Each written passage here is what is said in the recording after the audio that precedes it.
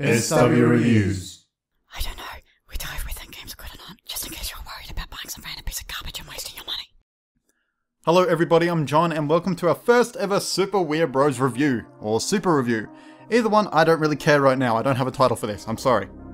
And what a way to kick off 2015 than with Dying Light, a game that got sent out press copies a day before release, or on the Australian digital Steam date, which makes me feel like I'm on the same page as the press for once, which is a nice feeling.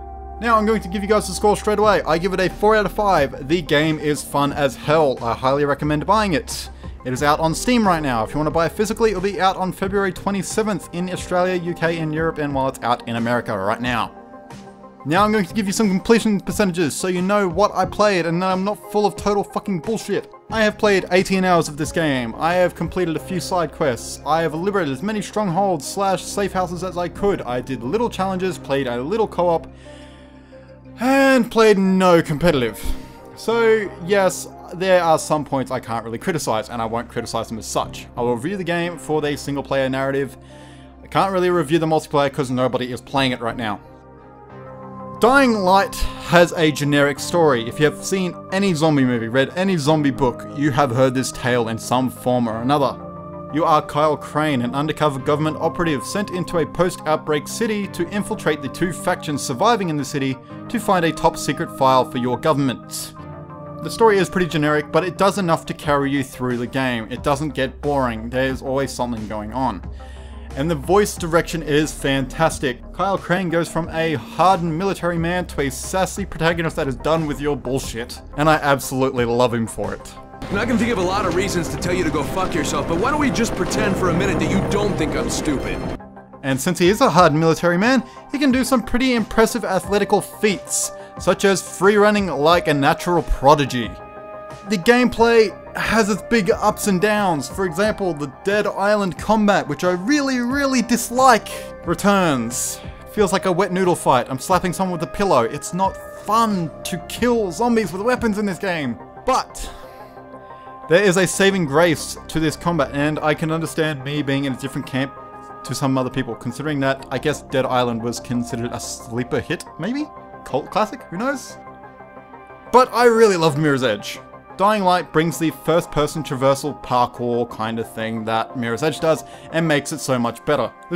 I'm going to say it here, this is the best free-running / climbing traversal system that we've ever seen in a video game yet. And thanks to the fact that you mix in parkour with combat in this game so seamlessly, the combat is saved. It feels good to jump off a building and drop kick a zombie into a bunch of spikes. It is fun and frenetic, but there is a slight difficulty curve. Once you get over that difficulty curve though, you will find that the 3 skill trees this game has to offer. Survivor, which is the skill trees you get for completing missions and helping survivors around the wasteland. Agility, which is obviously you jump around, climb stuff and you get more agility XP. And combat, which is pretty self-explanatory. The rewards for these skill trees are actually pretty impactful. For example, at level 12 of the agility tree you get a grappling hook, and that completely changes the way you traverse the environment. It feels like the game prefers you to run from confrontations rather than take on all these zombies head on. Matter of fact, it's probably the best way to play the game without getting killed over and over and over again. It is really difficult to survive a single zombie encounter, let alone a horde early on. And in the lead up to Dying Light, they focused a lot on nighttime gameplay. The fact that zombies become more ravenous at nighttime, more deadly, there's new creatures at night. This is all true. These zombies are ruthless. They will hunt you down. You are not getting away. It is difficult. You need to be super careful at nighttime, because if it turns into tens of them chasing you, jumping across rooftops at nighttime, probably not the best idea. That is a quick way to kill yourself over and over and over. With the exception of a few story missions and some side quests, there is actually no need to play at night. None. The only incentive they give you for playing at night is the fact that the experience points you accrue for your agility skill tree is doubled.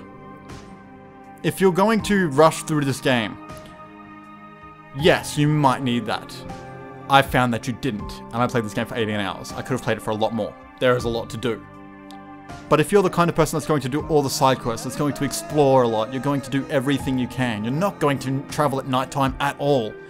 The only reason you would do this is to prove something, that you could handle nighttime, that you could stand up to the challenge. But there's no reason to do it, so I didn't. I took the pansy route and I went to bed like a good little undercover operative.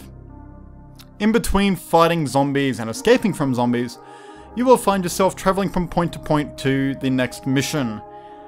Without the inclusion of fast travel, it gets old really, really quickly. In fact, surviving the trips from point A to point B seems to be more memorable than the quests themselves. And when you unlock the second area for the game, you have to get there manually. You cannot fast travel between the two areas. It is frustrating as hell. So there's going to be a certain point where you just go, fuck it, you're not going to bother with the busy work in between. But because of that, Techland had the insight to be very generous with resources on the map. You do not need to explore far to get what you need to survive. It's not often that you won't be able to craft a med pack or have one on you at all times anyway. And while you're doing all these leaps, boundings and sprints, you will be looking at a very, very beautiful game. I have been playing this on the PC. From what people have been saying, I can't get an even split here. People have been saying it is poorly optimized for PC, but then there are people that are saying the complete opposite. So I'm going to say that I had a solid 60 frames a second performance. The only issues I had with the presentation was there's really, really aggressive film grain in this game that you can't remove, like Mass Effect 2 style. It is horrible. And this is a personal issue. This may not happen with everybody, but here's a quick warning. If you have an NVIDIA SLI setup on your PC, disable SLI for now as of the recording on the 29th of January 2015. Because for some reason right now, SLI being enabled causes severe flickering and ghosting in cutscenes. So if you don't want to put up with that, you might want to disable SLI for right now. As someone who ran the game on a single GTX Titan, because of that, the game runs fine. With all that being said though, the whole package wraps up well. The combat is sloppy, but the parkour makes up for it. There is some pretty abusive film grain, but the rest of the visuals make up for it. The story is generic, but it is much better than Dead Island. Let me leave you guys with a little bit of a comparison with Sinamoi from Dead Island and Brecken from Dying Light.